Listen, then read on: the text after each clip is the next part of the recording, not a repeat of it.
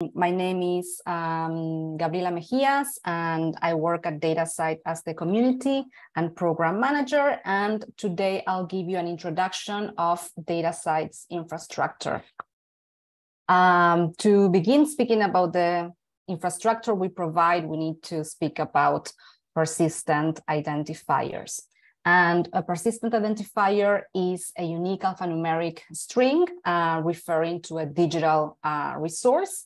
And this string always points to the same resource, which is a metadata representation, a landing page with metadata information. This can be updated throughout the time. So this is what guarantees the persistence of that record. And persistent identifiers are important because they help identify entities across a research ecosystem, such as people, places, and things. For individuals, for example, researchers, we have persistent identifiers like ORCID IDs and ISNI identifiers. For places, such as research organizations, we have ROR identifiers. ROR is the Research Organization Registry. And for things such as research outputs and resources, we have identifiers such as DOIs, handles, IGSN, ARCs, and more. And persistent identifiers are important because they help make the research fair. If you haven't heard of the FAIR principles, these are some principles to make research findable, accessible, interoperable, and reusable. And persistent identifiers and the associated metadata are important because they help increase the discoverability and visibility, and also citation and reuse of research outputs and resources. And with all these, they help increase the recognition of research. So now let's move forward to speaking about DataCite. We are a nonprofit organization established in 2009 by and for the research community. We work with the research institutions across 50 countries. And together, we're a community of organizations that aims to identify research and knowledge. And we provide many different services. And our community, as I said before, is based across 50 countries. Currently, we have 280 plus members. From this, we have more than 50 consortia. Consortia are groups of organizations that come together to take a more wider approach to adoption of our infrastructure. So overall, more than 1,200 organizations have connected their repositories into our registry. And so far, or to date, we have more than 41 million DOIs registered by our community. And these are the services we provide and enable. So as I mentioned before, DOI and metadata registration that help improve the discoverability and the reuse of the research production. We also provide means to track the influence of research, like dashboards and analytics and APIs. And also we promote best practices to identify and share information about research. And we have a metadata schema. The DataCite metadata schema's current version is 4.4. So you can see that the schema contains mandatory, recommended, and optional attributes. So for mandatory are the identifier itself, the creators of that item or output, the title of the item, the publisher, like the repository that hosts that information, the publication year, and the resource type. So data sets are the most widely used item or resource type in our registry, but we support a wide range of outputs and resources, and you can see the list here. So beyond data sets, preprints, software, dissertations, images, and more. And also important to mention that as of last year, we've added support for indigenous knowledge rights in collaboration with an organization called Local Context that have been working a lot on the promotion of the care principles for indigenous data governance. So it's possible to add on the rights field of the metadata notices and labels from local context, and you can find more information on the link. And with all the infrastructure we provide, what we enable is research to be connected. And we've developed a technology called the PID graph. The PID graph is a network of nodes that are entities that are identified by persistent identifiers and connected through relations in the metadata. So here you can see a snapshot of the PID graph, and you can see data sets connected to publications, software, individuals, organizations, and funders. And to make this technology more accessible, we've also developed a user interface called DataCite's Commons. So this is a search engine where everyone can search by works, and this pulls DataCite and Crossref DOIs by individuals. So you can search and pull this information by ORCID ID, by organizations, and this is connected to raw identifiers, and also by repositories. And this is the search engine is connected to RE3Data, which is the registry of research data repositories. And this is an example of how this works. So it's possible to search for a work and enter a keyword. And in this case, the search retrieves a data set. And you can see the title and the DOI, the publication date, and more information. And it's possible, among the other information, to see if that item, in this case, the data set, has been cited. So here you can see this item has one citation, and you can see it's a journal article and the identifier of that article. And as I said before, this infrastructure enables recognition for the creators or the researchers. So in this case, this is a data set, and you can see the full list of creators who contributed to that item and their affiliations, so their organizations. And this also enables recognition for the institutions. So you can see, in this case, the record of an African organization, which is the World Agroforestry Center, and you can see their overall production. So this is identified with a raw identifier, and you can see all the works they have connected in our registry, the citations, views, and downloads, and also other identifiers and some visualizations. And this is just an overview of the infrastructure we provide. I'm going to now hand over to my colleague, Bosun Obileye, who is DataCite's Regional Engagement Specialist for Africa. Over to you, Bosun. Thank you, Gabby.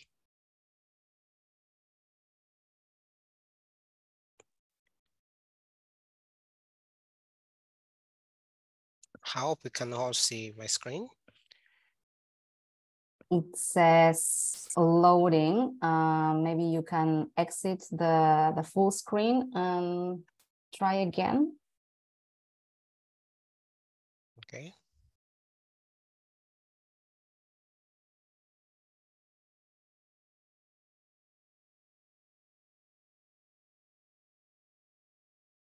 Just a moment, please.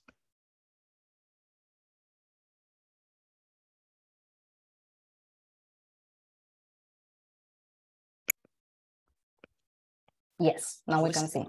Thank you. Sambosu Bileye, just as given by Gabby. I'll be talking about Global Access Program in Africa first. DataCite launched this Global Access Program, which we call GAP, with the support of Chan Zuckerberg initiative to promote greater equity in the global research ecosystem. How do we achieve this? It's by expanding access to research outputs and resources in underrepresented regions. And we are talking about developing economies. Africa is one of the regions. The program aims to support the participation of researchers and organizations in the global scholar community and enable greater collaboration and innovations across borders. The Global Access Program has three major components. Number one is the funding. The second one is technical infrastructure. And then we have the outreach. For the funding, the program will provide the opportunity for communities to seek funding to support activities. Those are outreaches and infrastructure development related to the program. The call for this will be out by September. What I mean by the call is that we're going to send out a call which you can apply for, and if you're successful, you'll be part of those that will receive the funding, your institution, I meant. Technical infrastructure, through partnership with local and international stakeholders, the program will seek to support communities in building technical infrastructure per their needs. So we know that you need to have repositories to host your PIDs, the PIDs. And if that is the case, we'll support you with technical support. Then the outreach, which is what we're having now in learning from local communities, stakeholders will seek to increase awareness of PID infrastructure. Global access in Africa.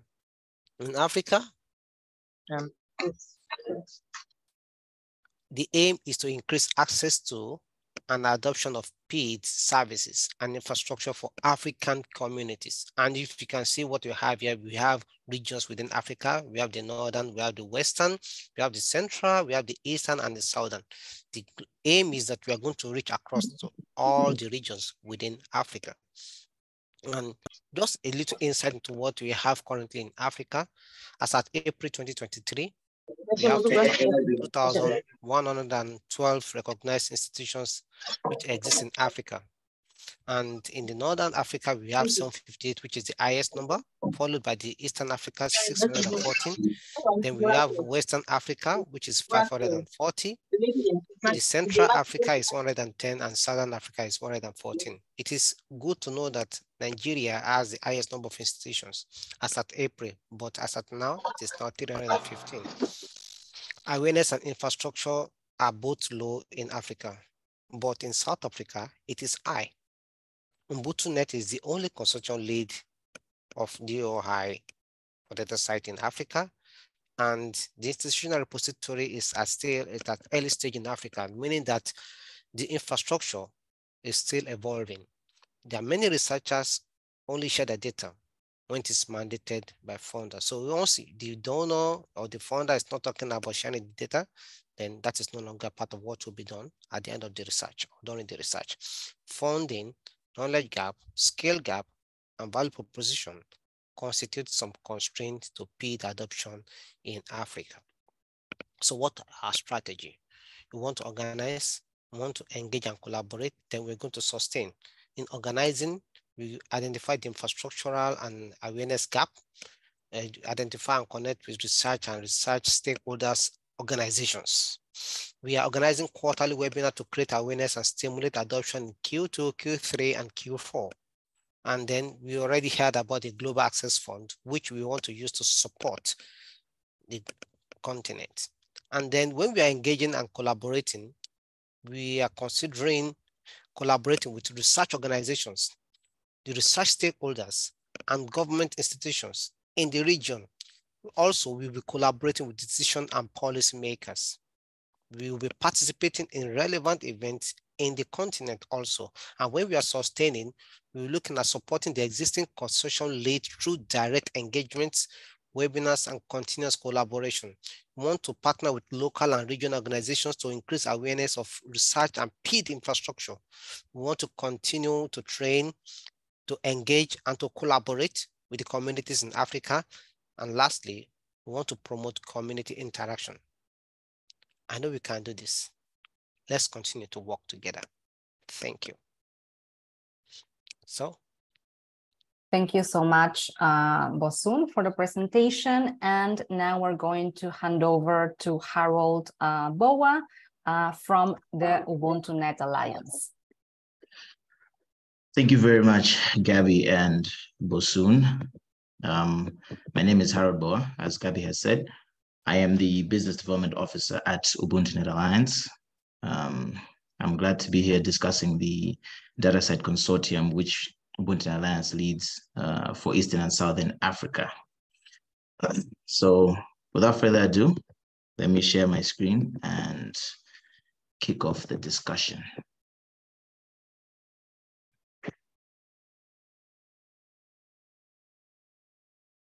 Can you confirm if you can see my screen? Yes, we can see. Thank you very much. So as I said, we are the lead organization for the DataCite Consortium for East and Southern Africa. And naturally, we're excited to hear about the Global Access Program that is being launched by DataCite, as we will be benefiting directly. So this presentation is going to focus on the DataCite Consortium that we have led since 2021, June 2021. We're going to look at the strategies that we have deployed, the challenges that we have faced, and then obviously it will be opened up for questions and answers. But before that, let's learn a little bit more about Ubuntu Net Alliance, just a quick introduction about what we do.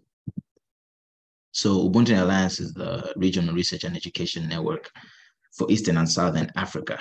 What that means is we are the member organization for national research and education networks within the same region of Eastern and Southern Africa.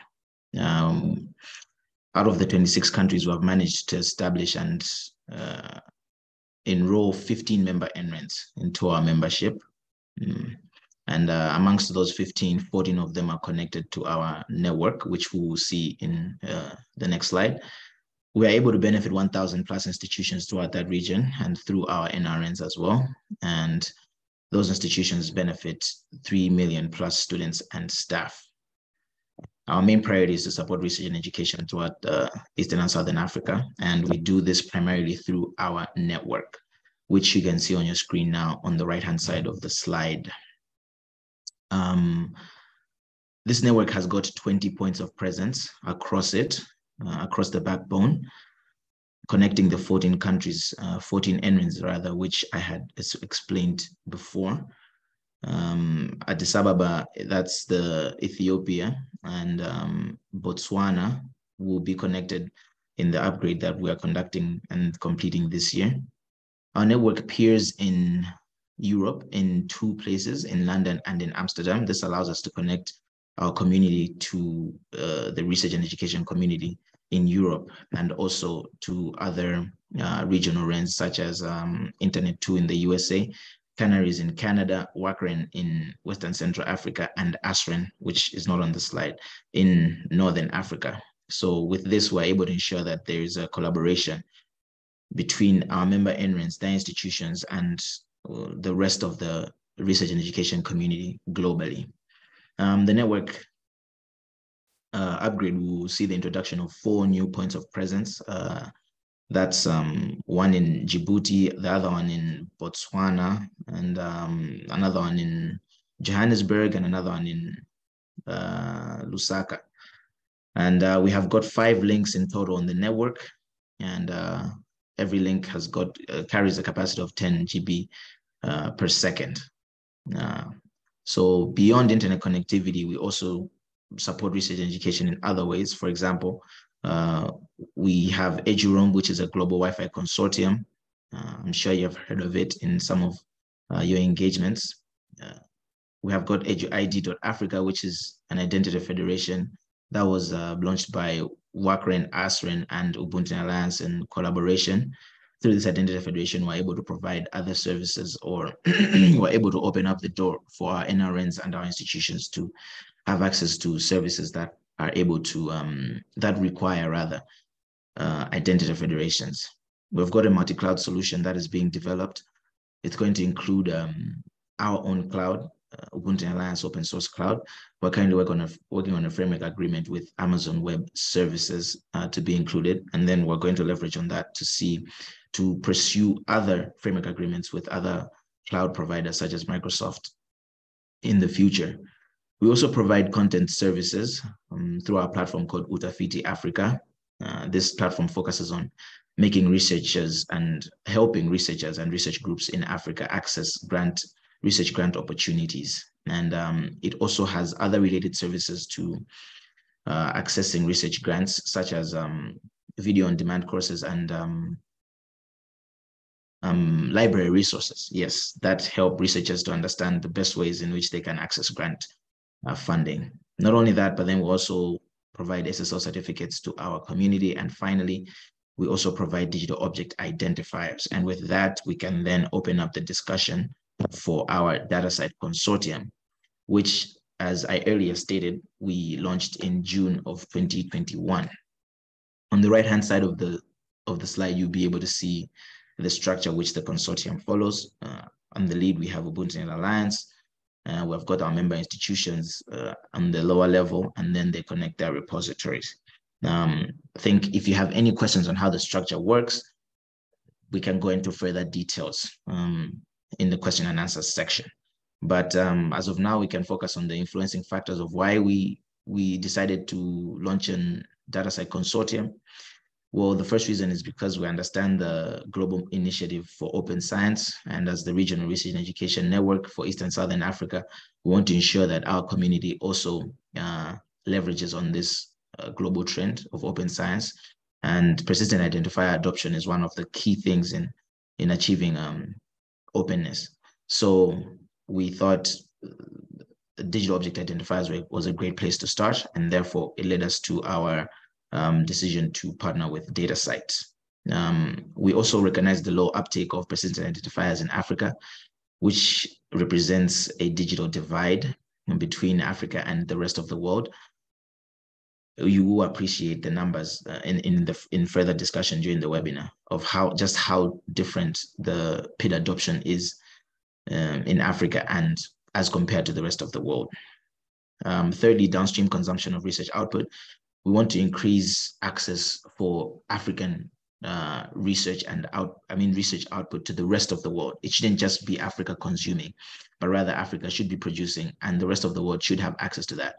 With adoption of digital object identifiers, this can be achieved, as the research output will then be more fair, findable, accessible, interoperable, and reusable. And finally, as a collaboration initiative, as researchers are able to use research output by their fellow researchers, not only within Africa, but also outside of Africa, it fosters collaboration within the research and education community.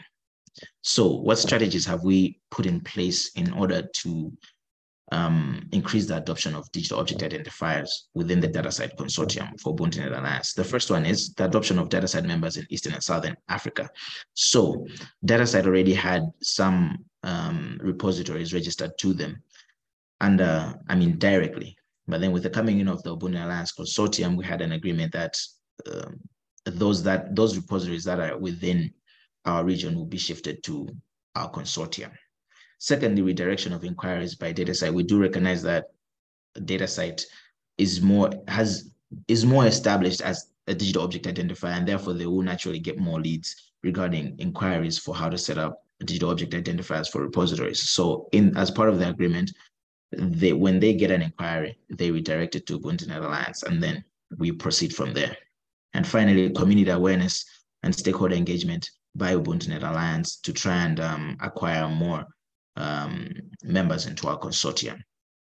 With these strategies, we currently have 2 repository members. That's Ethernet, that has got the digital library NADRE, code NADRE, and Somaliarain, which, and both of these are our NREN members. Somaliarain is the Somalian NREN, and Ethernet is our Ethiopian NREN member.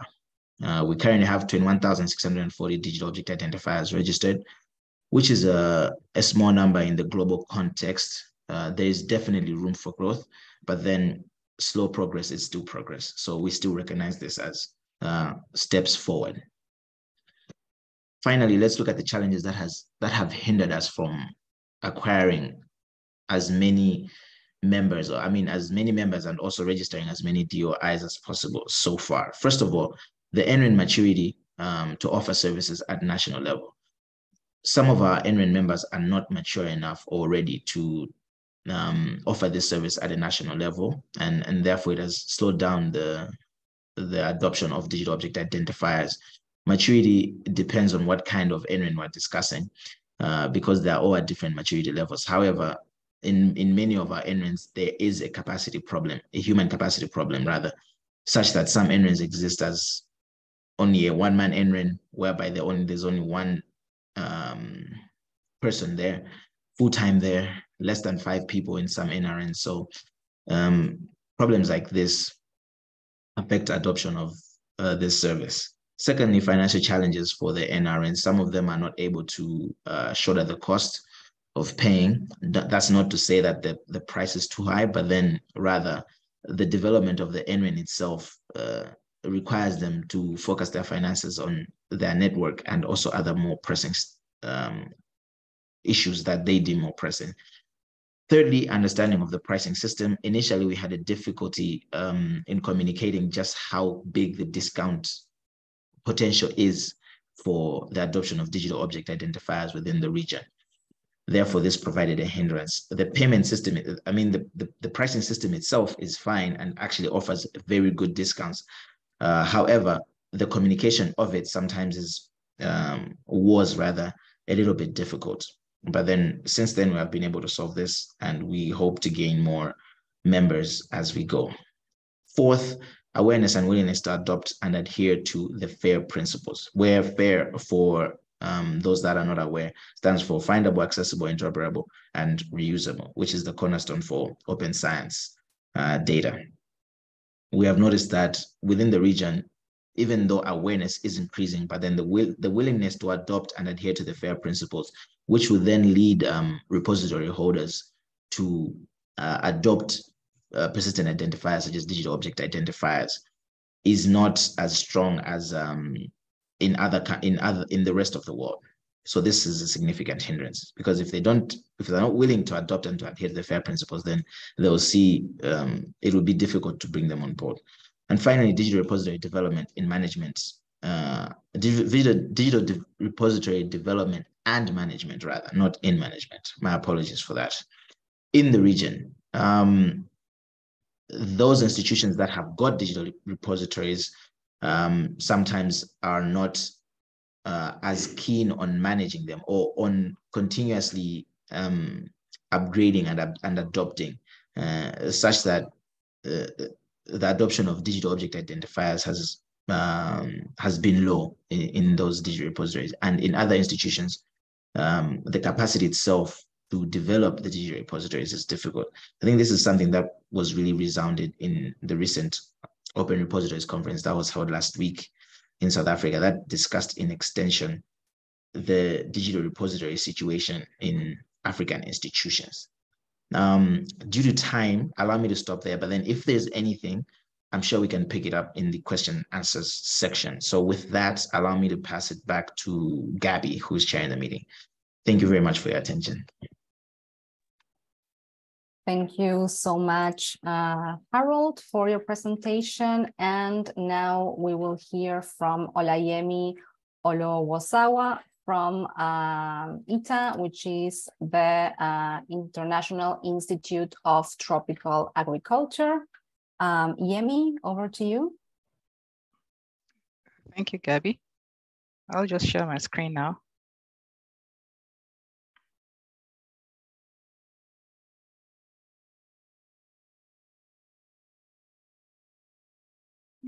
Just a minute. Okay.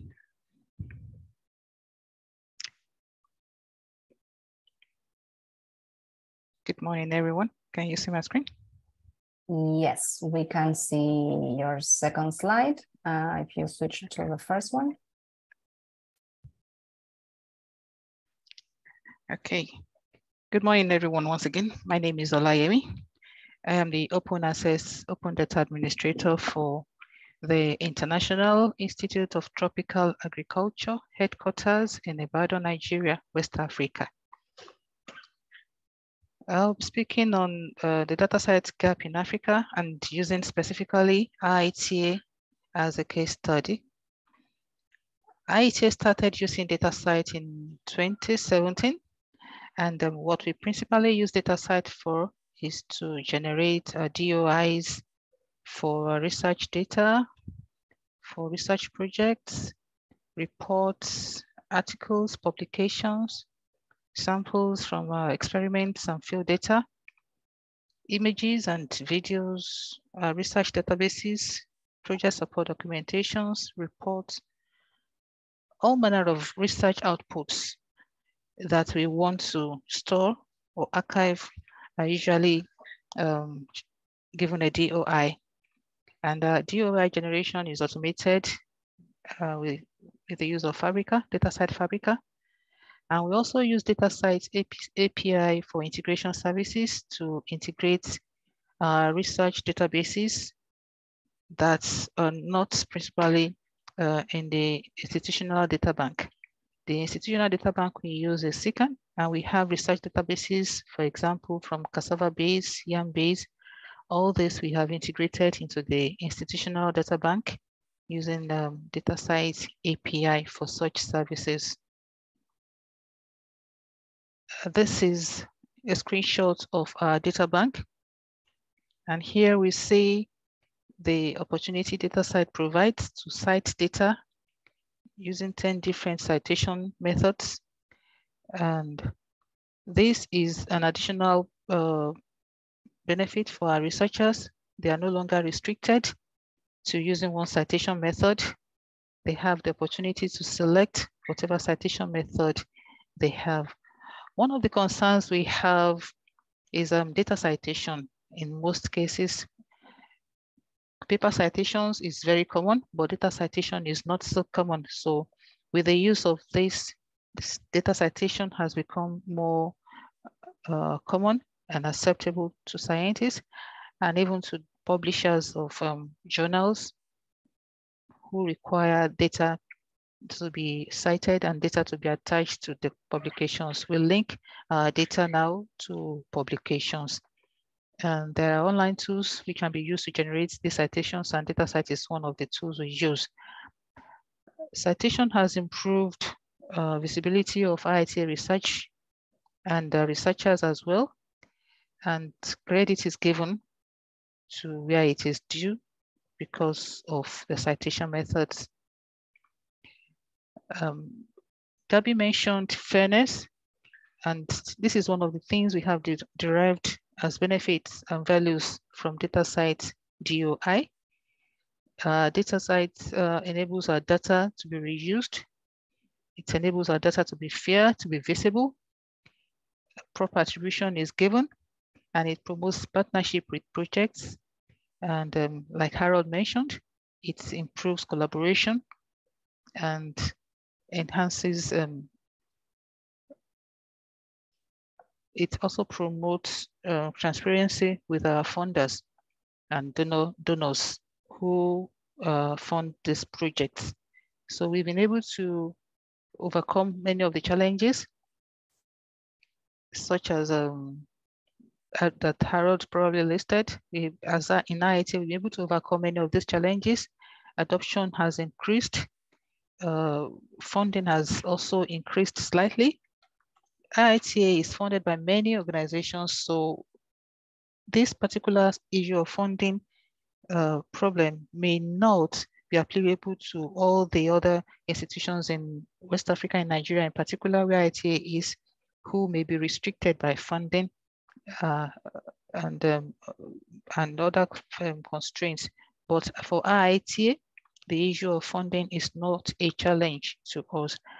DataCite's also helps to promote the institutional visibility, repository researcher, and make sure that our data is inclusive. Our data is, we can find our data in a Guardian, which is a data search engine. Our repository is enlisted in the R3 data.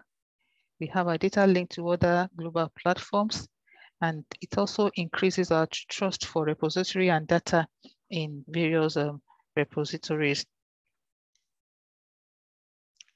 Some of the values we have derived from DataCite's includes, like Gabi mentioned earlier, we can see the research data metrics and the impact our data are having. We can measure the data download. We can provide data citation metrics. We can view the locations where data are being used or reused or accessed. And we can see which data are gaining attention and those that are with less impact. DataCite also helps to provide insight on research data reusability and data completeness through data measurement. On the other hand, DataCite has been helpful in putting a human face, like if I may use those words. It helps in providing job opportunities. When Harold was speaking, he did mention the challenges of adoption and things like that.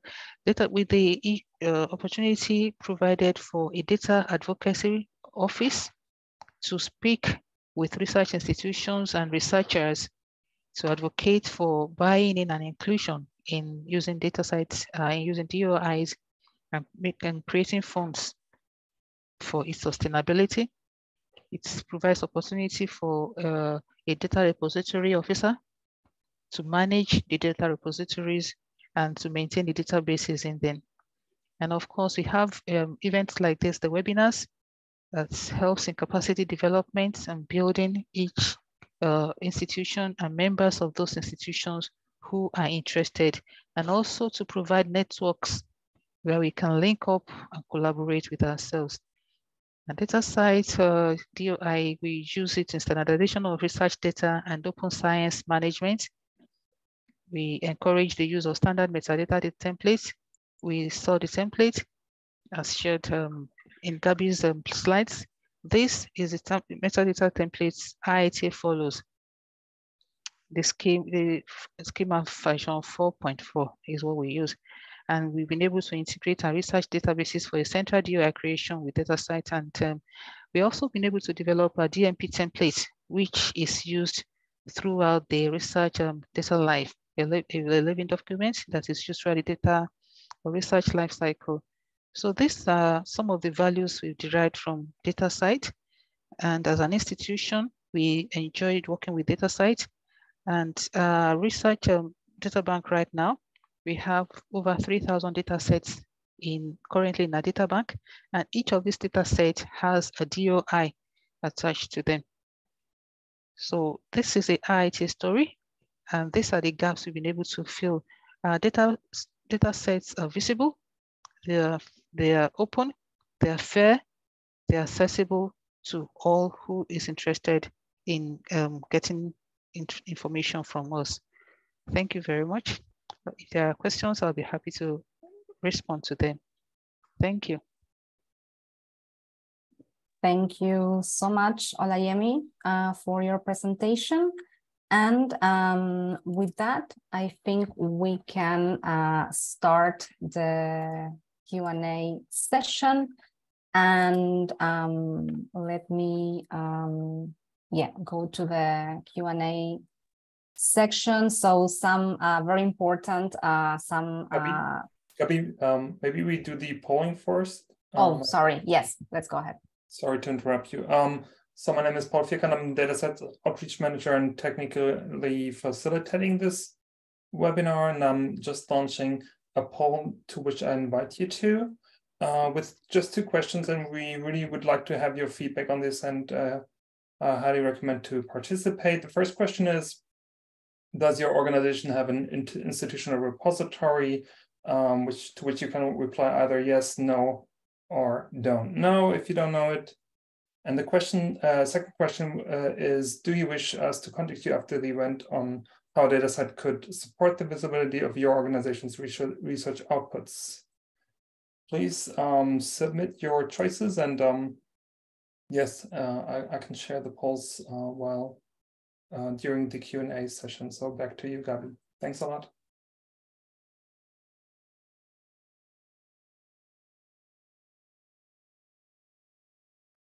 Okay, thank you so much, Paul. And yes, so during the Q&A, some people ask a very important question, and that is, what does DOI stand for, which I didn't mention, but DOI stands for Digital Object Identifier. It's a persistent identifier for objects. And yeah, I've mentioned on my presentation that we support a wide range of resource types to identify. So our DOIs help identify data sets, but also other kind of outputs like samples, preprints, software, models, DMPs, and more. So thanks a lot for that question. Also, someone had a question. Hi, Wesley. Wesley had a question for Harold from the Ubuntu Net Alliance. The Ubuntu Net Alliance is a regional research and education network and the consortium lead. And in this context, what will be the role of local NRENs in the consortium? And Harold, I don't know if you'd like to elaborate more on the answer to that. Yeah, sure thing. I answered it, of course, in the question, but then I thought it would be good to answer it live as well for everybody. But I was saying that we do recognize that the NREN can play a significant role. However, we decided to go ahead with a consortium as an incubation for NRNs, because we recognize that institutions within a country could be willing and able to adopt digital object identifiers. However, their NREN is not ready to deploy it to them. So we incubate the NREN, for lack of a better word, such that when we get enough institutions within their country, then we do the same thing that, for example, DataCite did with us, and then we give the organizations to the NREN when it's ready. So I think that's the answer to that. Thank you so much. And also, yeah, someone on the chat said that they have many questions and that they will engage with you later, Harold. So happy to connect you. Also, one question, how does one get a DOI? So another very important question. So DataCite as a DOI provider organization, we work with institutions that adopt our tools like our APIs or Fabrica, which is a user interface that Yemi mentioned on her presentation, and that allows organizations to enable DOI registration through their repositories or platforms for researchers. Some very wide-known repository platforms that use our services are Zenodo or Archive, to give you an example, but also we work with other organizations that want to integrate DOI registration in their institutional repositories or systems, as Olayemi mentioned. Olayemi, I don't know if you'd like to add anything else about this process of the DOI registration from the institutional perspective? Yes, what DOI is auto-generated once you subscribe to the DataCite. There are some information you need to fill in about data, the metadata schema. And once you fill in the information, the DOI will be auto-generated. And there are options, whether whatever you are generating the DOI for is a text or a data or set or a publication.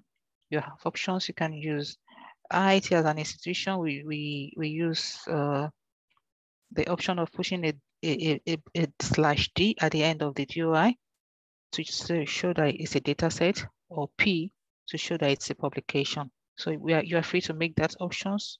You are free to choose whatever ways you want to do.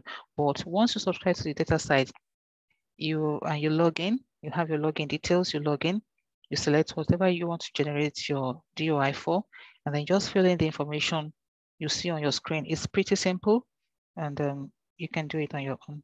Thank you. Thank you so much, Olayemi. And another question about the FAIR principles that have been mentioned throughout the presentation, and if we could elaborate on how much FAIR the data are.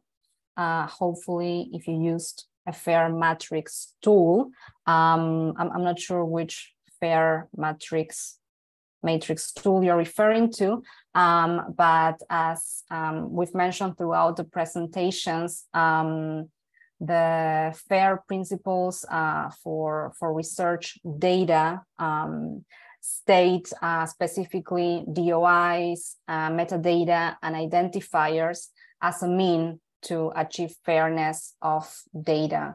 So using identifiers such as DOIs and registering complete and rich metadata for your research production helps make your research more findable and accessible, and of course, more reusable and interoperable too.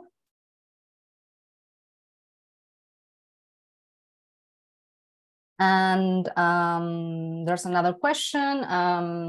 It's nice to get connected and attend this event. I am a member of BODAN, the Virus Outbreak Data Network in Africa, and we implement the FAIR data principles in the health sector in 9 African countries.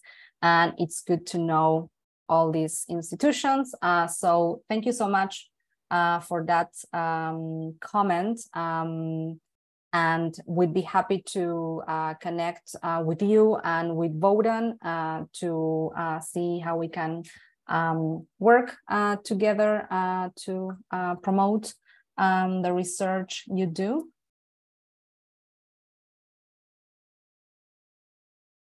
And I think all the other questions have been answered already.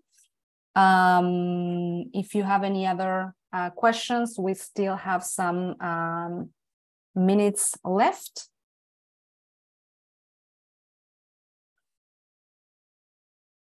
Otherwise, Paul, I don't know if you want to show the poll results. Yes, thanks, Gabi. I'm gonna share the poll results of the 35 people responding to the poll. A little bit more than 2/3 responded yes to the first question. If you have an institutional repository, so the majority has one, and also the majority, like the same amount, like 69%, wish to be contacted by us and after the event. So thanks a lot.